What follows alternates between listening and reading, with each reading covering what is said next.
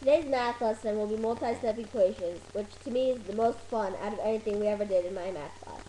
So if you know how to do this problem right now, it will be kind of fun if you want to pause the video, do this problem, and then we'll compare answers.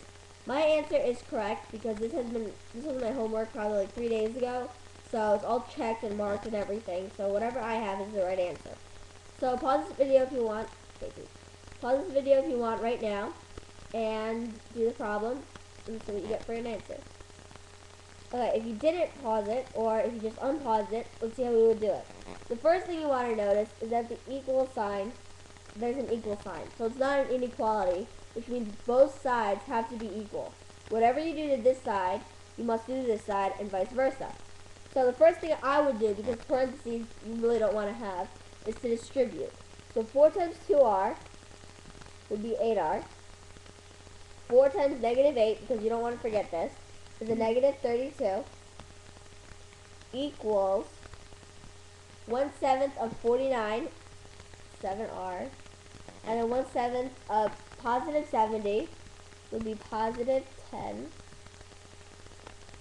Now, because it's an equality, you don't want to have two r's.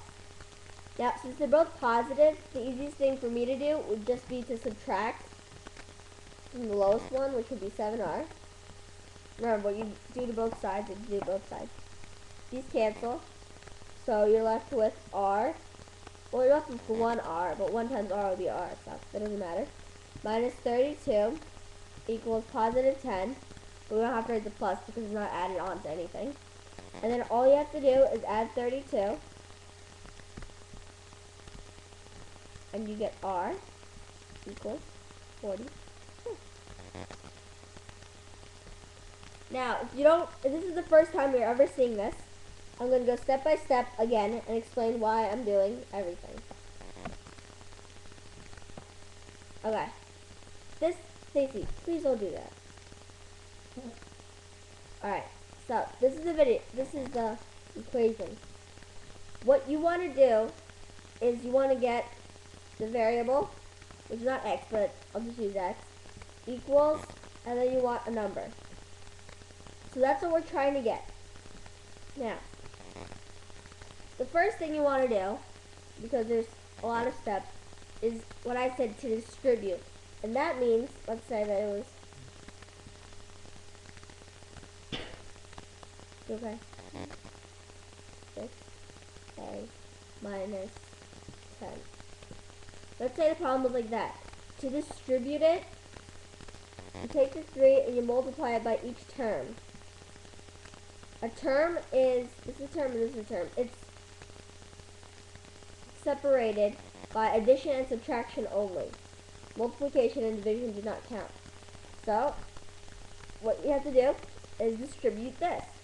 The 4 multiplied by this term would be 8r.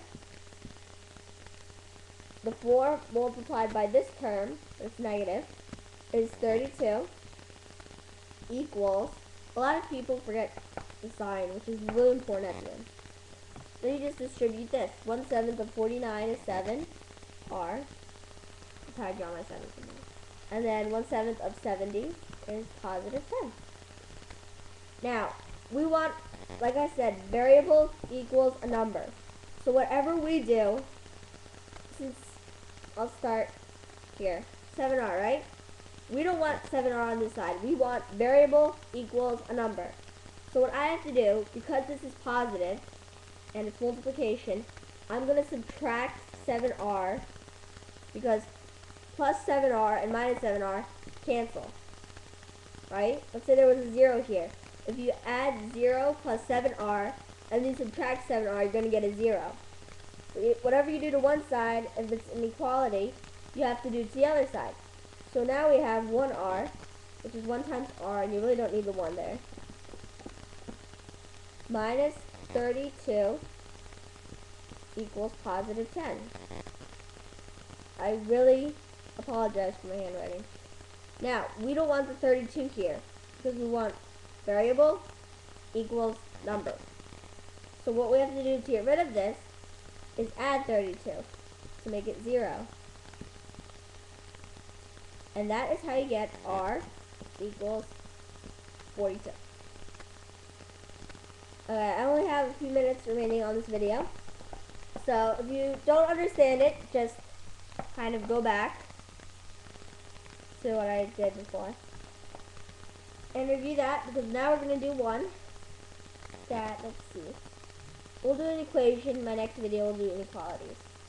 Okay, we'll do this one because it's being short.